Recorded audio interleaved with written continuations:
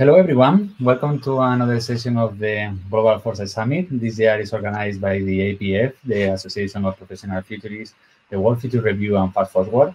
And we are very happy because we have now for this session Wendy Schultz. She is one of the most respected futurists with over 40 years of global foresight practice. She's the director of Infinite Futures and Futures Puzzle Master at Jigsaw Foresight. And she's going to talk about is chaos turtles all the way down. Wendy, welcome to the Global Foresight Summit. Thank you very much.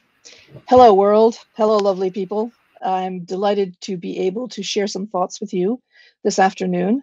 I must warn you, however, these thoughts are a bit of a sketch, a rough sketch of an essay that I've been writing. So some parts may be a bit more of a bumpy ride than other parts. But let's get started. So it's chaos turtles all the way down, also known as teacups versus the age of murmurations. So first, a little personal background. As some of you know, I got my graduate degree, I did my graduate work and got my PhD at the Futures program at the University of Hawaii, where Jim Dater was leading the Hawaii Research Center for Future Studies. And part of what became my fascination that turned into my dissertation was an interest on images of the future, specifically visions of preferred future, how that connected to leadership, how that connected to the idea of empowering everyone, so each of us think of ourselves as a visionary leader, and then also mixing sort of Fred Pollock and the image of the future and its focus on preferred futures and positive futures with a little bit of scientific watershed. The other key reading that sort of matched up with that was Ilya Prigogine, and the concept that was then being discussed a lot of complexity, complex adaptive systems, and chaos, and what that all means. And so really, this presentation has its deep roots in those fascinations: vision, leadership, complexity, and chaos. Now, the subtitle, Teacups versus the Age of Murmurations. What on earth does that mean? All right, teacups. It's about the tension that many people are expressing in futures work and practice and theory between taking a sort of goals, gaps, and actions approach, or saying change and our futures are all emergence all the time. Now, what is this about teacups? All right, I teach the systems thinking course in the graduate program at the University of Houston. And as part of systems thinking, we learn how to map causal loops, dynamics of change visualized.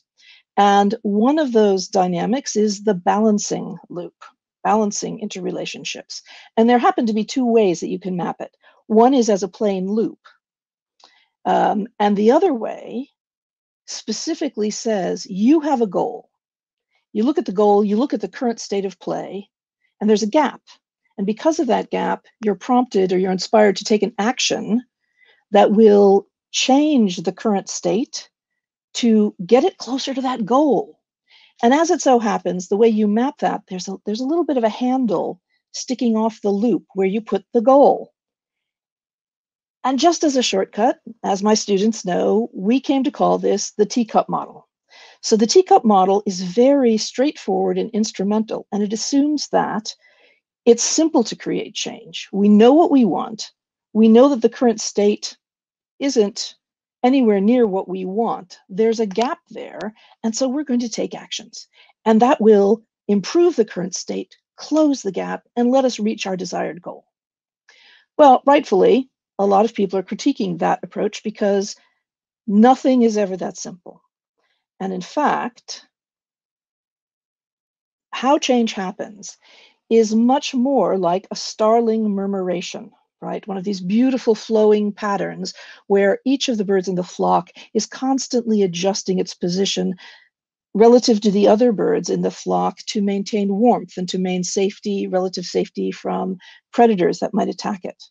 Now, what's interesting about this beautiful sort of flowing ballet in the sky that is a marvel of complex adaptive systems is that it takes place in a context of turbulence or chaos, because airflow is turbulence. So those murmurations, that wonderful complex adaptive flight, dance in the air, is happening on a backdrop or in a context of turbulence. So one of the things that we think about are complex adaptive systems, and all of us individually are complex adaptive systems. Our societies, our communities, our organizations are complex adaptive systems.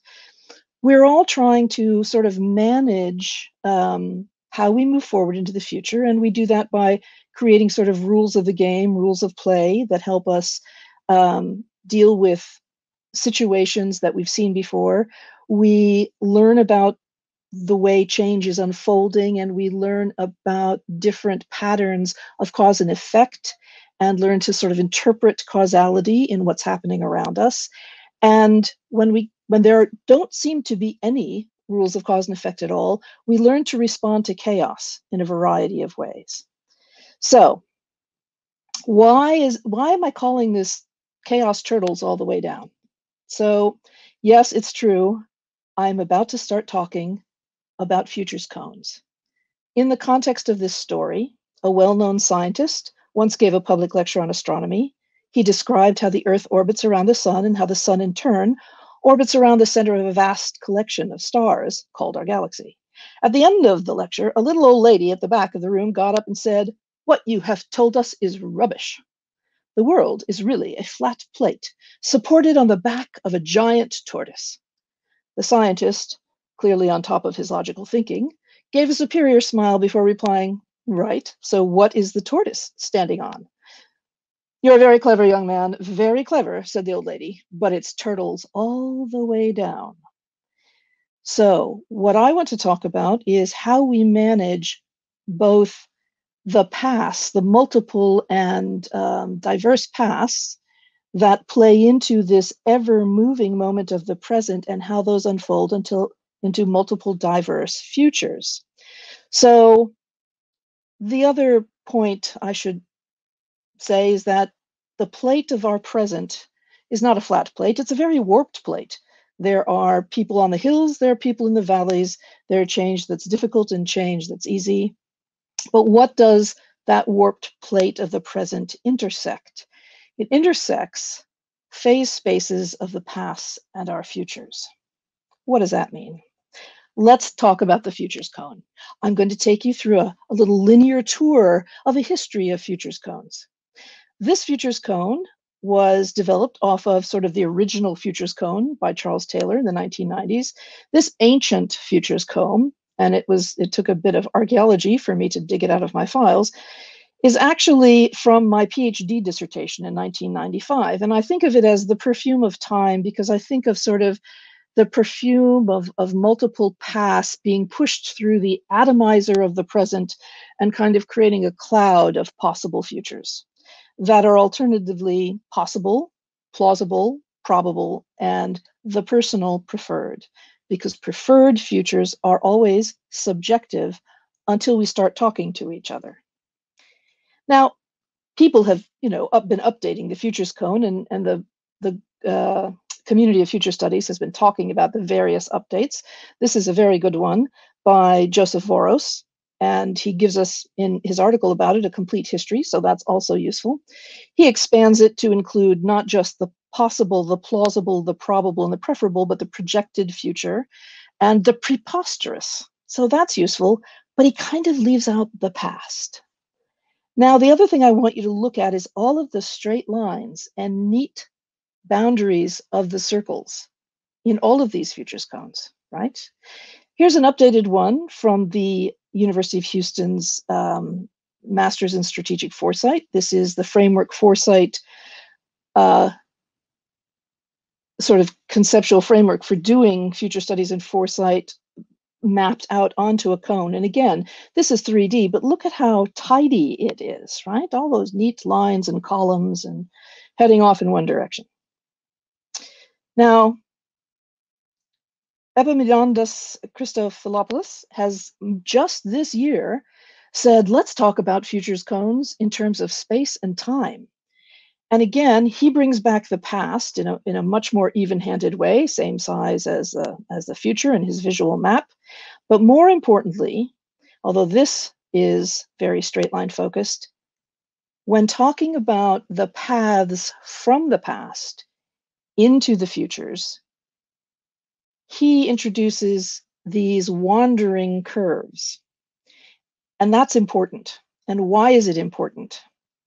Because none of these straight lines should be here. None of these boundaries should be clean.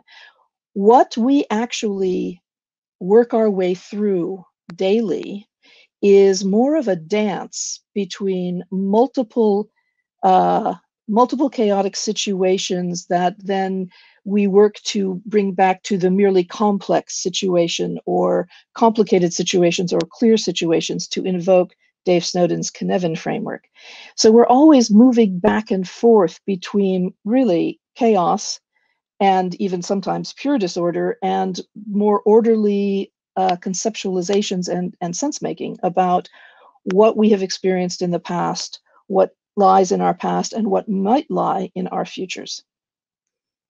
So I am proposing the Chaos Turtles Futures Cone. It is literally Chaos Turtles all the way back and all the way forward. What actually are these? Now, please be kind. I am not a great graphic artist, and I must admit I do not have mastery level skills in Adobe Illustrator. But the idea I was trying to get across was that at any given point in time, either in the past or the future, there are chaotic, turbulent changes occurring, and turbulence being generated as a result even of straightforward decisions, things that we think are decisions for stability, create impacts that generate more turbulence. And cutting through that, of course, is that plane of the present, which is very bumpy. So how do we actually move through all the chaos of the past, through that boundary of the present, and think forward into what could be chaotic futures? The Chaos Turtles Futures Cone is really filled with evolving attractors and paths of the dance of life, challenged and adapting, facing different patterns of turbulence, people taking different adaptive paths, swirling forward through paths across the infinite boundary of the present. It is always the present is always moving, into the infinite possibilities of gently bounded attractors. What are attractors? You may be asking. Attractors are, in chaos terms, they are the different patterns that emerge when you observe behaviors and outcomes over time, and after one or two iterations or one or two cases, it seems like the outcomes are completely random. But if you see a system that seems to be in complete disorder and you monitor it over 1,000 iterations, you begin to see that while you can't predict exactly what the next iteration or next outcome of the system will be, you can say that it will happen within certain boundaries or parameters within the space of possible outcomes. And that's what a chaos pattern represents. So it's different out creatures is when faced with chaos, we take different adaptive steps. And so our path forward from the pasts into the futures is really much more of a dance and a circling around different pools of chaos and different possibility spaces and our own ingenuity carrying us forward. Okay, you at this point are probably thinking, wow, this is really conceptual. I'm not sure I signed up for this particular presentation. Yeah. So what is this really about? Well, part of the issue, to get back to visioning for a second, is that visioning isn't about making a technocratic, cut and dried, necessarily measurable goal statement, although that can happen. It's not about saying, if I know the goal and I know the current situation, I know exactly what I need to do to reach the goal. No, we know indicative things. What is it really about? Why do we really vision? Why is that important to get together and talk about what we want for the future and what our desirable futures are? Is because those images, those stories, the songs, the sense of the future, sense making are all about sharing narratives, sharing ideas, sharing images that help us align, that help us clarify our values and work together. We seek certainty, and we value stability, but both are constrained. So part of what we need to do as futures researchers, and just as people alive working our way towards what we hope will be improved futures or improved potentials for the future, is get used to surfing change, as Jim Dator always says, get used to adapting to uncertainty, and really try to thrive on chaos. And it's about maintaining a dynamic balance between the chaotic and the purposeful, between the creativity that chaos can generate and the purposeful and orderly that basically helps us maintain our sanity in the midst of all this dynamic change. So, what are the implications for making, baking, telling, smelling, and touching futures? Managing uncertainty may require wallowing it, not reducing it, to two. The futures are not binary. So get used to the idea of falling off the edge of uncertainty's plane of doxa, the plane where there's both orthodoxy and heterodoxy, and get beyond all of that doxa and dive into chaos. So bang the drums, hit the cymbals, drop stones in the waters, read the interference patterns, and then do it all over again.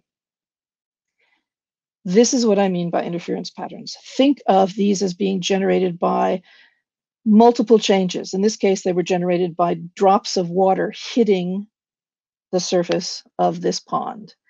But change hits the surface of our daily lives, of our systems, in very much the same way, sends out ripples and cascades of impacts that interconnect and interfere, create interference patterns. So, specifically, methods. What are some of the methods we can use to engage in this dance between complex adaptation and chaos? Learn to reverse assumptions. Learn to question everything. Toss stones of emerging change onto the systems of the present. That will require that you actually sit down and map out how you and all the people around you perceive some of the systems of the present. When you drop those stones of emerging change onto your system map, think about the futures, the different futures that are generated by virtue of the impacts of change rippling throughout systems. Think about the way cascades of impacts that you can map via futures wheels link into larger evolving systems and emergent stories of very different, disruptive, transformative futures. So, there are actually at least 3 methods that I practice regularly that do that. All of them are based on futures wheels. So thank you, Jerry Glenn, for inventing the futures wheel all that long time ago. One is Manoa scenario building. One is an approach to visioning that is based in part on Manoa scenario building and adds in 3 horizons and a few other methods. I'm all for having a toolkit that you know so well that you feel comfortable mashing tools of futures thinking together in different ways. And another one is one that I'm working on right now that mashes up Manoa scenario building and futures wheels with the Harman Fan approach to scenario building. So what are these? Manoa scenario building literally attempts to build scenarios by virtue of creating a map of what happens when 3 or more changes happen at the same time, all generate impact cascades, and all of those impacts start connecting and colliding and interfering with each other in a way that creates a very turbulent picture of a possible emerging future.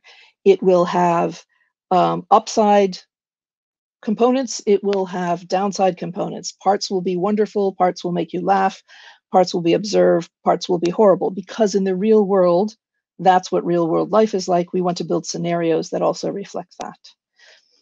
The Manoa-based visioning that the Center for Complex Systems in Transition created for their Good Anthropocene project basically said, let's start off with thinking through how the future might be a better place by using something like the Manoa approach, but instead of taking emerging issues that could be good or bad, let's focus on pilot projects that exist today in local communities where people are doing good work, demonstrably good work, and say, what happens if everybody takes on those approaches to change in the community, or to community gardening, or to educating kids, or to apprenticeships, whatever the change is, whatever the pilot project is, say that that approach is widespread all over the world. It's creating impacts and cascades of impacts. And what would a better future look like where all of that good work was happening and all of its impacts were spreading throughout daily life? And then they built it on top of Three Horizons approach as well. So interesting. What I'm going to talk about is the Harman fan. This comes from the first chapter of Willis Harman's An Incomplete Guide to the Future. And it basically says, think about all the changes you've seen and the kinds of little mini stories, mini futures that might erupt, and arrange them on a fan from the kinds of small changes, small futures that we might see immediately, to the ones that might happen maybe 10 years out, to the ones that might happen 15 years out, and 20 years out. In this case, this was an example on the futures of universities.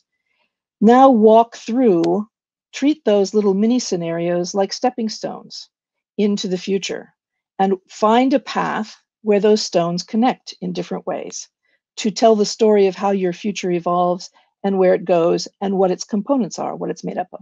Very interesting, very powerful. What if we also acknowledge that just like a dinosaur tromping along on the ground, everyone remembers Jurassic Park, right? Creating, again, ripple patterns as it walks. What if we acknowledge that every single time we choose the sorts of actions that are embodied in each of these little mini scenarios, we're creating cascades of impacts. We're creating even more changes that might tell us which is the most likely next stepping stone to take, which might be the most disruptive. And so acknowledging that there are these swirls of impacts that are created every single time we make a choice, we take one step into the future, then you have something that looks much more like this. With every single step forward creates another set of impact cascades moving forward. So, just a thought. We're working on creating a workshop based on this. I'll let you know later how it plays out. So, to close, contradict everything. Remember that plausibility is maladaptive. Don't get too focused on what you think can happen. Remember that the future always surprises us. Divine panic, literally being inspired by the great god Pan, who was very creative and a little demented. Divine panic opens new paths, and life flourishes on that boundary where order meets chaos. Now, turtles, Ekwensu is a trickster spirit embodying chaos and change. So one of the other things I would say is get to know your local trickster spirit. Move beyond uncertainty and embrace chaos. And remember that tricksters could be benign and helpful spirits as well as practical jokers. So thank you.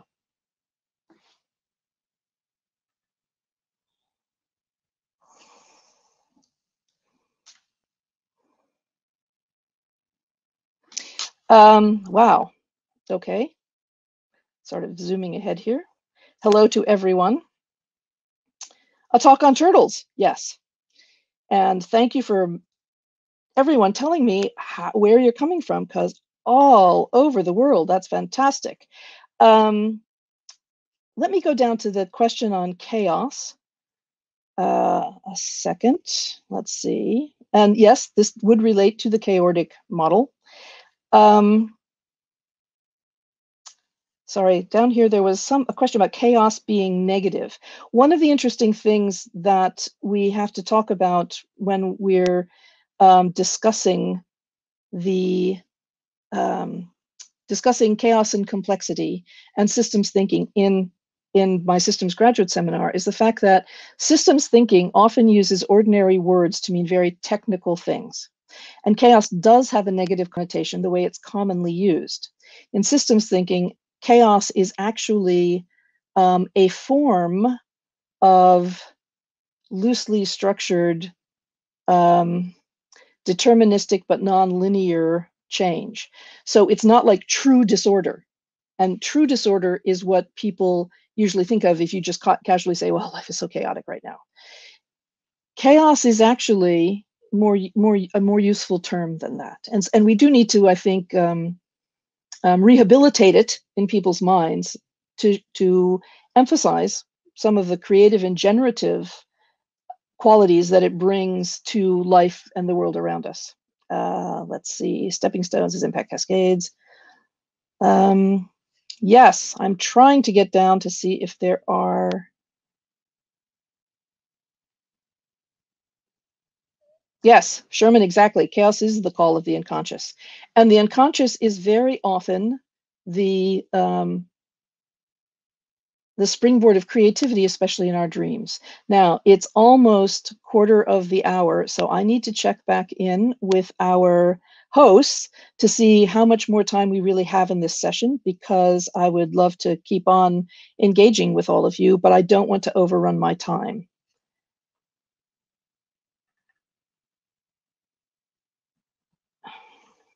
So, Francisco, how are we doing?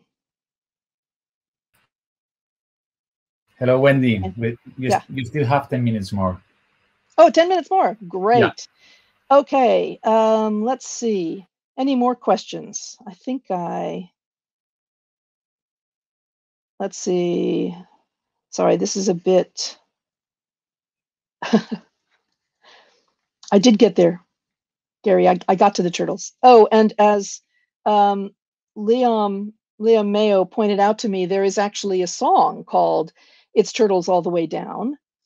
So if you look that up on the internet, it's actually got some very kind of mind-bendingly surreal lyrics, so it kind of fits in as well, and has a really great visual background. So would you accept to be the trickster principal of the Futures Literacy Academy? I would love that. Actually, what we need to do is work on a global, and I've been saying this for a couple of years now, I know, so my bad, work on a global compilation of tricksters from the actual point of view of those of you who live in all of these vast places that that are represented in my trickster deck. And I apologize for appropriation. That was not, there was no evil intent. It was just that the basic idea of trickster gods is so interesting because they are sort of balancing points of chaos and creativity. And each of them, in addition to being kind of an imp of chaos, has a different way of approaching and challenging the status quo. So they actually make kind of nice futures facilitation prompts in getting people to think differently or to reframe their thinking of the problem. So, is there any country where systems thinking is taught from kindergarten through 12th grade? What a great question, and I don't actually know. But that should certainly be something we think about adding. All of you Teach the Future folks who are doing such incredible work spreading curriculum resources. Systems thinking and future studies actually are sister disciplines. They grew up side by side. And if you look at who the founding thinkers were in both disciplines, there's a lot of crossover. And I'm thinking particularly in this case of Kenneth Boulding, who is not only in on some of the initial dialogues with Ludwig von Bertalanffy, but also is obviously quite famous for being one of the founding thinkers in future studies. Also wrote a book called The Image and was very focused on images of the future, and was also, of course, worked with his wife, Elise, who is a giant in her own right, to bring Fred Polak's book to the English-speaking world by translating it, by learning Dutch to translate the image of the future. So this all ties back together. Systems thinking, images of the future, Polak, Prigogine. It's all connected, which is actually the lesson of systems thinking, is that everything is connected. So I will keep you posted on how my experiment in adding the ripples of stomping from one stepping stone to the next of in the Harman fan work out. We'll potentially be doing a workshop using that in mid-July. So I should be have something that I can write up and maybe share versus the Journal of Future Studies in August sometime. Any other questions? Anything else?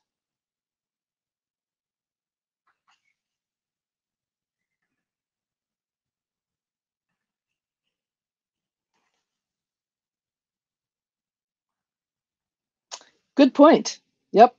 Odin himself as a trickster god, and having, of course, those two, the two, what is it, ravens of ravens, blackbirds, crows of, what was it, memory and wisdom that sat on his shoulders. And again, this ties into the fact that we're sense making, we sense make the past by the narratives and the stories we tell and these myths. And we need to sense make the future in the same way. And that's really, to me, what visioning is. It's much less than being sort of one component of the teacup, as we would say.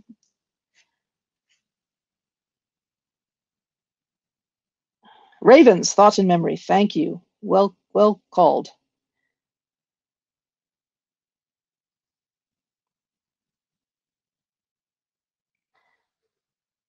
All right. Any last moment questions? This is great, but I do sort of wish I could see you all face to face.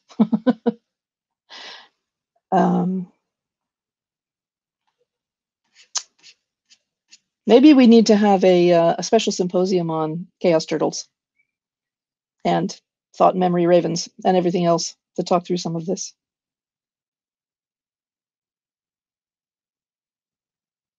Oh, that's an interesting concept. Thank you, Merle. The Lycone model through an indigenous First Peoples lens, there's maybe not turtles all the way down for humanity, maybe monkeys. Yes, well, yes, it could entirely be mixed species chain of being all the way out to infinity. So we'll have to celebrate the diversity in the life forms that support the past and the present of the world for us, and that will move forward into the future. Businesses do reward linear thinking. Thank you for bringing that up. We need to emphasize that. And that's sort of why we have to come up with some of these methods that both make sense to people. And I have never found anyone who doesn't get a futures wheel if you demonstrate it. But it has to, these methods have to make sense. They have to be engaging and fun. They have to be specific and come up with sort of workable insights. And then people will begin to see that linear thinking can't be the only type of thinking we do, but that is a real barrier. You're right. I want a chaos turtle shirt too. Actually, I need a good designer to make a better work of my attractors filling the cone image. I can see it in my head. I just am not that good at graphics. But yeah, the chaos turtle shirt. Hanuman is one of the cards actually that's in my trickster card deck. So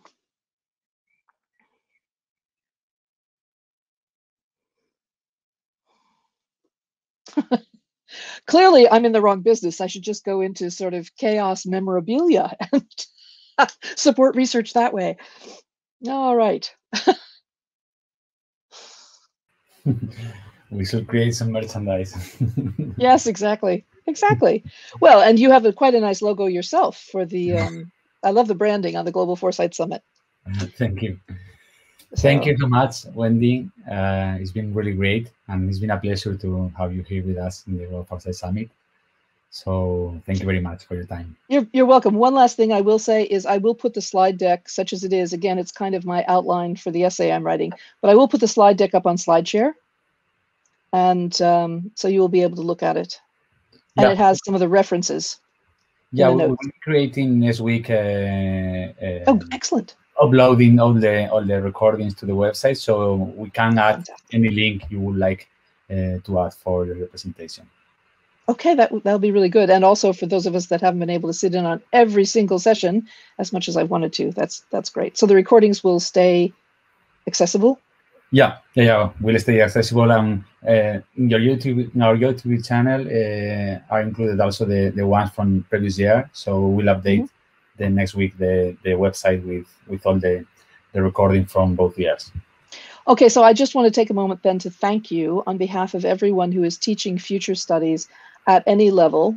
But one of the things that has made it so much easier in the past several years for me to teach the Intro to Future Studies graduate seminar is the fact that there are so many fantastic seminars and discussions and presentations and interviews and conversations and things like FuturePod and Zootopia and the recordings from this conference. It makes a huge difference to teaching to be able to show students really diverse voices in the futures field, and that is so important. So my thanks for that. Absolutely. Thank you very much, Wendy, and thank you to everyone. We are back in 5 minutes with the next session with Superflight Futures with Andrew Potapov and Olga Bokareva. So stay at the website. We'll be back soon. Bye. Great. Thank you. Good afternoon, good morning, good evening, everyone. Bye-bye, Francisco. Thank you again.